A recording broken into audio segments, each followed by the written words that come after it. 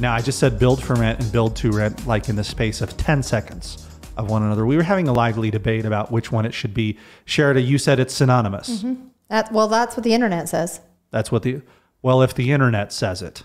It's gospel. When we talk about build to rent, right, this is actually, it's just a concept that has come to light over the last 5 to 10 years. It's been done forever. I mean, if you build an office building, you build it to rent it. And that's been going on in industrial and storage. I mean, what else is storage other than build to rent, right? But it has really arrived in force in the residential world in the last 5 to 10 years, especially when it comes to homes, right? An apartment building has always been build to rent. But when we talk about, would somebody actually build a community of 50 homes and rent the entire thing out? I think most notably, it's a little different in the fact that before you would build homes, the city would allow you to get, 40 different parcels, and DR Horton's going to come in there and build homes and sell them to Sally homeowner, right?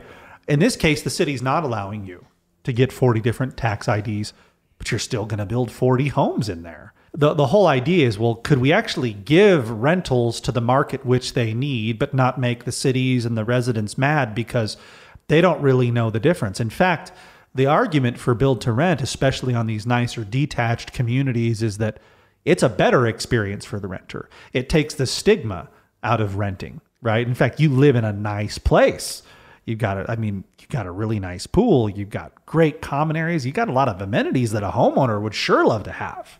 And it makes renting more desirable. Matthew Avital at Forbes, and he wrote out this article. This was towards the beginning of this year, kind of defining what build to rent is.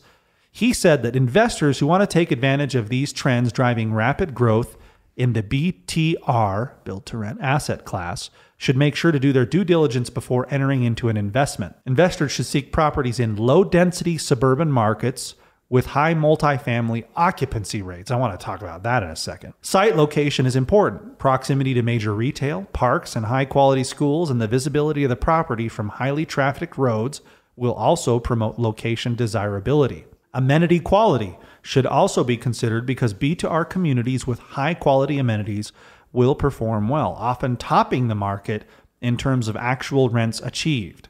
Although the relatively high cost of land and building a ground-up BTR project may act as a barrier to entry for some retail investors, smaller investors can gain exposure through crowdfunding, private syndication, and publicly traded REITs. Shameless plug. You could call us at FIG too.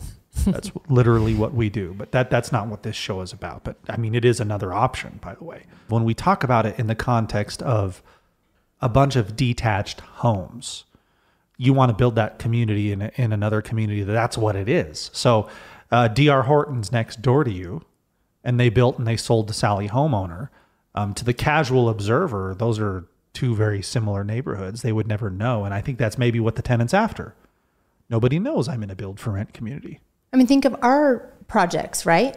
I don't think the majority of people realize that those are investor-owned properties, right? There's just tenants. They're just leasing them. I mean, they don't know if they own or if they are leased. I think going through a lot of our projects, you would just say, oh, this is just a townhome community, like some of our other builders build. You wouldn't necessarily know, oh, this is a full rental community.